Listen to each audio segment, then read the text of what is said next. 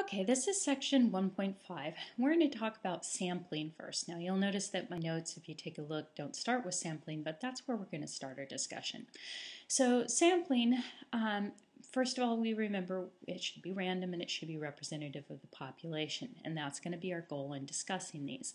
So first of all, I'd just like to mention 4 elements of good design. Now design can be for observational or it can be for experimental design, but it's the same no matter what. So first of all, before you design a tool to get your information or an experiment to get your information, you want to define a question. And then the population comes from the question. They're kind of simultaneous, but when you define your question, then that's going to tell you a little bit more even so about the population that you wish to find that question, the information for the question. And then you need to make a plan for how you're going to collect that data. If you're doing an observational study, like a survey, that's going to include how are you going to gather the information, the tool that you're going to use to gather that information. You're going to need to be aware of the problems that you can encounter as you go through this. So if you're designing a survey, you need to be aware of some of those problems with the surveys that we talked about before, such as the Rosenthal effect. Then also you want to make sure that when you talk about your analysis and give your conclusions that you point out where errors come from. So with that said, let's talk about sampling a little bit more detail here. So, the first thing that we want to talk about is that we want to talk about what a random sample is. So a random sample is a sample that is created in such a way that all subpopulations in the population are going to exist in the sample in the same proportion that they originally exist in the population. Another way of putting this is that every member of the population has an equally likely chance of being represented. Now, this is really not practical in most purpose, but what we want to do is we want to come as close to that ideal as possible. So here are some examples of how we could collect a random sample. So let's say that we are going to use our class of size 40 as a population. So I want to choose 5 members from our class of 40 in order to decide some piece of information. Let's say the average age of the class, okay? So I'm going to choose 5 people to get that information. So what I'll do is I'll number every single person's name and put that number in a hat. And then I'll shake it up and I'll draw that person's number, or draw 5 numbers out of the hat. And when I draw those 5 numbers out, then I reference them back to whose name they are, and then I'm going to ask those people on my list what their ages are. That is a random sample. Everyone in the class had an equally likely chance of being chosen. Another way of doing the same thing is to use a random number generator to generate the numbers that I should choose. And we'll talk about those random number generators briefly as well. Now, another way to get a random sample would be to choose the males and the females as different subpopulations. And I'm just going to say, because I haven't looked, that I'm going to put in the 20 males numbers and 20 females numbers, males, females. So I would number the males 1 through 20 and number the females 1 through 20. And this time I'm going to choose 5 males and I'm going to choose 5 females. And from those, I do it randomly just like I did before. This again is a random sample because every male has an equally likely chance of being chosen. Every female has an equally likely chance of being chosen. There's equal representation of males and females. Now, the next thing that we talk about is what we call a simple random sample, and it is the word simple here that makes it different from just a random sample. Now, this is the perfect world scenario, and a simple random sample is different from a random sample in the fact that every single sample of size n, so our case size 5, has an equally likely chance of being chosen. So our first example, where I numbered all of the class from 1 to 40, dropped them in a hat, chose 5 people out, that also constitutes a simple random sample because every single grouping of 5 could actually be chosen in that manner. Now, the other example, the one where I did males and then females, that is not a simple random sample. And the reason why is because one of the samples that exists out there in our class would be all 5 being males or all 5 being females. And I couldn't get a sample of size 5 where all are males and all are females based upon choosing some from the males and some from the females. And so that would be why it would be a little bit different. Now, moving on, the next thing that we want to talk about is when it would be neither, right? So you've seen what a random sample is. Got it. Simple random sample. Okay, maybe I see that a little bit, how it's different, right? But what would be a neither? Well, a neither would be if I alphabetically ordered everyone in the class, like my roll sheet, right? And then to get the sample of 5, I picked every 8th person. Well, if I did it that way, I'm not going to have everybody equally likely to be chosen, because is the 2nd, 3rd, 4th, or 5th person, 6th or 7th person ever going to be able to be chosen on that list? Nope.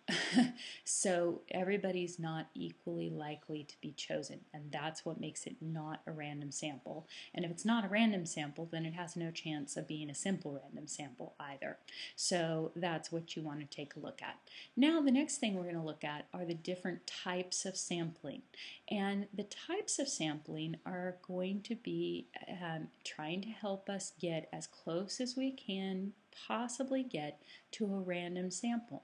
Now, a random sample is the end all. That's what we'd love to have, a truly simple random sample. And if we can't have a simple random sample, a random sample, but those are not always possible either. So the types of sampling, let's just run through them really quickly. We have random sampling, we know what that is. We have systematic sampling, we've actually seen that. Stratified sampling, we've actually seen that as well. Cluster sampling, we haven't seen that one yet. Convenience sample, we've talked about this. And then a multi-stage sampling. This multi-stage sampling, I don't include it as in the types of sampling because it actually is including multiple types of these. So this is not actually a type in and of itself, it encompasses these others. So these 5 are the types of sampling. So our random samples, we know what that means. Systematic, that's where we do the alphabetized list and then choose every 8th person. That's a systematic way of choosing. So you choose, if you make a system and you choose. A stratified sample, we break up into classifications like the male and female, and then we randomly sample from those classifications. Now a cluster and a stratified sample are many times confused with one another. The cluster sampling breaks things into groups as well, but instead of randomly choosing from each group, it randomly chooses an entire grouping. So that's where the stratified and the cluster differ. And then the last, a convenience sample, well, it's exactly what it says it is. It's convenient. I do a lot of convenience sampling to get information because it's convenient, right? I sample information from my classes. Well, that's who I see. So that's what makes it a convenience sample. The voluntary response samples that we heard about earlier, that's a convenience sample too because it's convenient to those. Now your book has a really nice diagram, let me see if I can get it here, that I wanted you to see with these different types of sampling.